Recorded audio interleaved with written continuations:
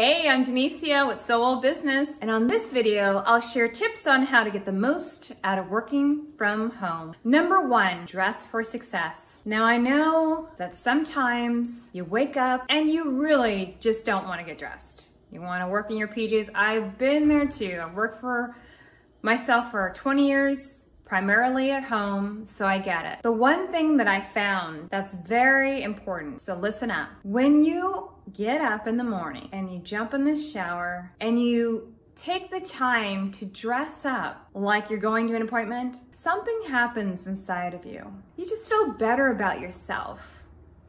You feel more lively. And when you feel lively and good, guess what? It shows up in the work that you do.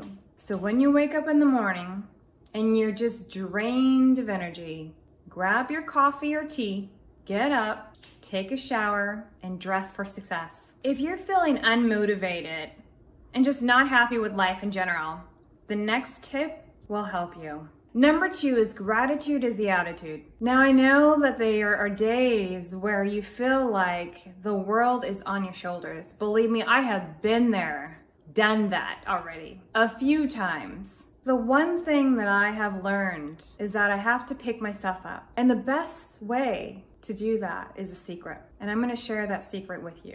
The secret of picking yourself up is to get up in the morning and write a list of 10 items that you're grateful for. Every person, everything. Write a list every morning of 10 things that you're grateful for. And each day, change up that list.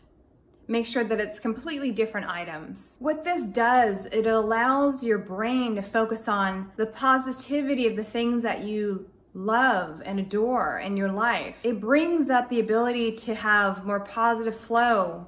So it clears up whatever's going on inside of you. If it's depression, if it's fear, if it's doubt, if it's low self-esteem, whatever it is, it allows you to start your day on a good foot. Being able to move out of the darkest days into the brightest days is making sure that you understand that gratitude is the attitude.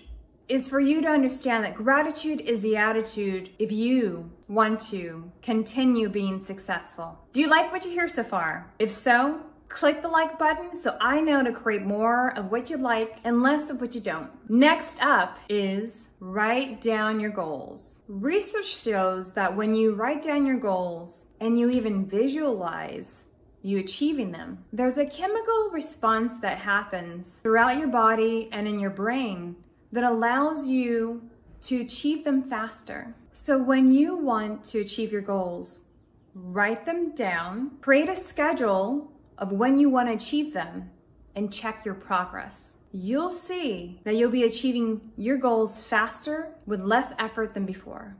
Number four is stay focused. Did you know that 10% of organizations with the highest productivity use this method? Every 27 to 54 minutes, take a break for 5 to 7 minutes and see your productivity soar. I tried this myself. For me, I tried the 27 minutes, it didn't quite work. It was just too much. I was just getting started with the momentum, you know? So I tried the 52 minutes. I take a break every 5 to 7 minutes, and it was amazing. My productivity went up 50%. I got more done in less time, and I felt good because I was able to take those breaks and focus on my self-care, like getting water, stretching, meditating, eating a quick snack. It was great. So I highly recommend that you give it a try too. If you are interested in spending less time doing work and more time having fun and playing. If you're interested in getting more productivity, okay, when you implement these tips in your life, make sure to comment below. I want to hear from you and I want to know your progress. So that is it, guys. Here's your tips, and that's it.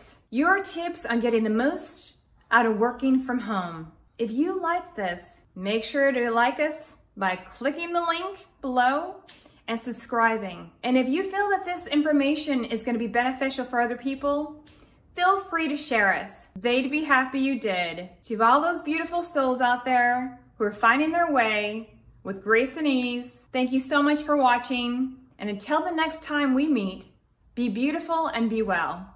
Bye.